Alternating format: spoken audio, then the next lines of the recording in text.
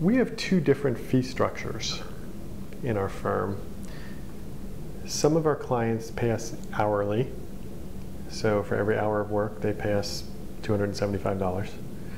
And other clients choose to wait until the end and then pay us a percentage of the money we get for them. Most people who are injured choose the second way, the contingency fee.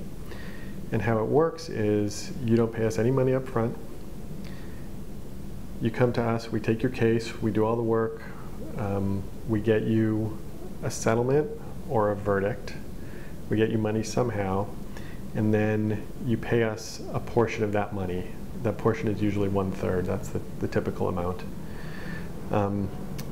So if you're ever worried about having to pay for a personal injury lawyer out of your pocket, you really don't need to worry about that, because we, like most personal injury lawyers, are willing to work for you on the basis of we get a portion of the money we get you.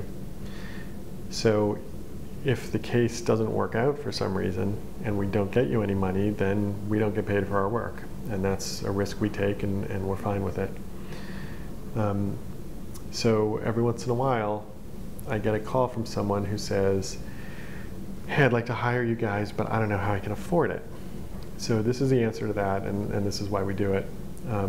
You shouldn't ever have to worry about that when you're thinking of hiring a personal injury lawyer, because almost all of us, and certainly we, are willing to take your case, not get paid until the end, and at the end, you will have the money to pay us because we will have gotten you that money.